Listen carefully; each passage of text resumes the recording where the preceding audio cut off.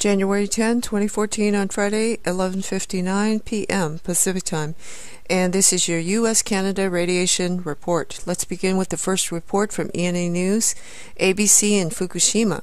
Radiation to be at U.S. coast early this year. Expert concerned about effects on food chain from unprecedented amount of migrating radioactivity. They tried to stop leaks. It's just not working. TEPCO said we don't know what's gone into the ocean, and this is a video. It was published January 10, 2014 at 12:12 a.m. Eastern Time by ENA News. ABC News Nightline, January 9, 2014, Part 1 at 8 o'clock in. Cecilia Vega, ABC News with Nightline producer Nick Capote. Will you ever know how much contaminated water has made its way from this power plant into that ocean?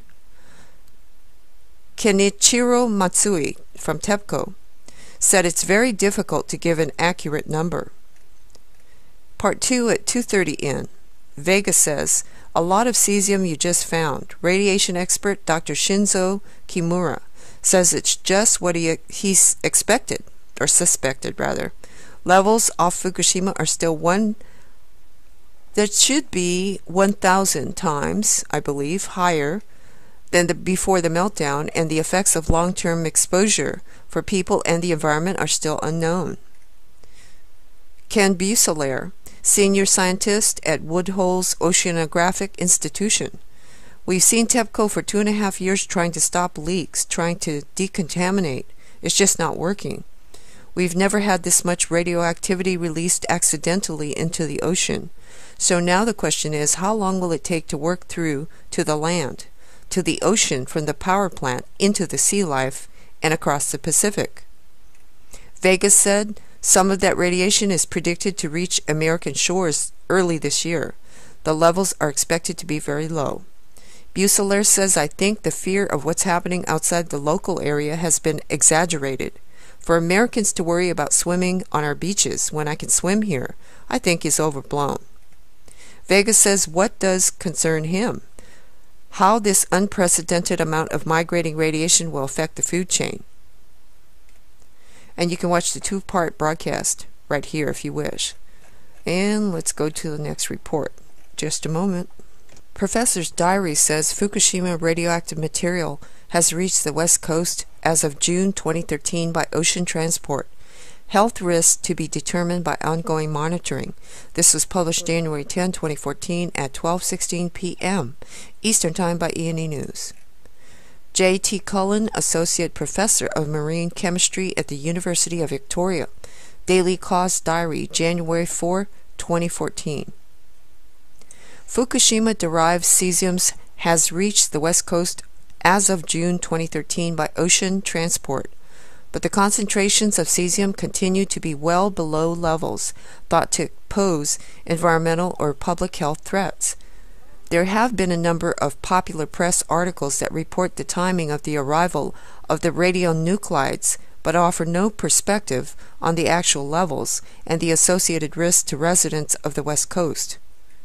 About 93% of radioactivity in seawater results from the presence of primordial, naturally occurring potassium-40 and rubidium-87. The remaining 7% are radioactive elements deposited to the ocean from past atmospheric nuclear testing.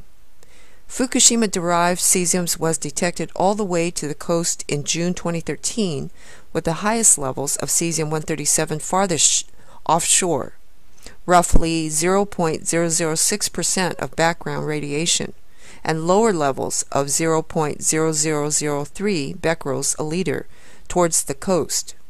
Ongoing monitoring will constrain the likely environmental and health risks posed by ocean transport of Fukushima-derived radionuclides.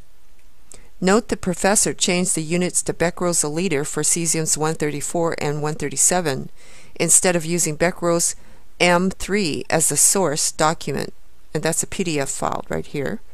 The above amounts must be multiplied by 1,000 to get becquerels M3. In addition, the figures provided by the professor appear to be inaccurate. Number 1, according to the source document, it's cesium 137, not cesium 137. Well, excuse me, cesium 134, not cesium 137, that measured 0.9 becquerels M3 or 0.0009 becquerels a liter if you modify the units like the professor.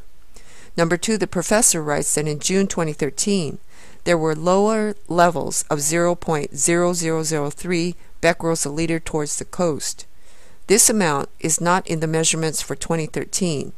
The only mention of it was in 2012. Levels of 137 cesiums equal to 0.3 becquerels M3 measured at STA P26 in 2012. Last month, in a Vancouver area newspaper, Professor Cullen wrote the following: the natural level of radioactivity on average in the oceans is about 13 becquerels a liter, against which radioactivity resulting from human activities and disasters should always be discussed. What is the basis of this claim that natural radioactivity levels should always be discussed when radioactivity resulting from human activities is mentioned?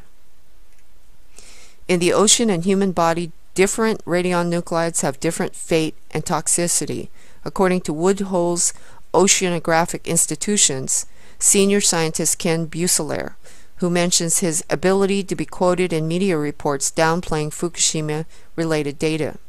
Also be aware that fish can bioconcentrate cesium-137 at a rate of 100 times the level found in the surrounding water.